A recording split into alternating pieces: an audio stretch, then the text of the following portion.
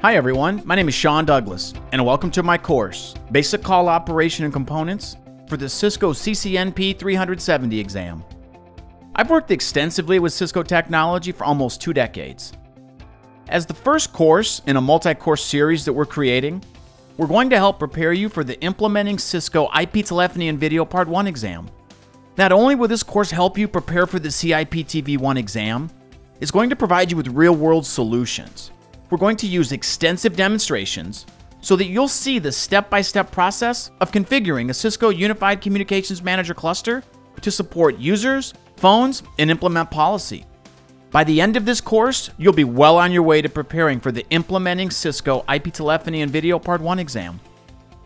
Before beginning this course, you should have a basic understanding of Cisco Unified Communications Manager, either by being at about the CCNA collaboration level or have some experience working with Cisco Unified Communications Manager.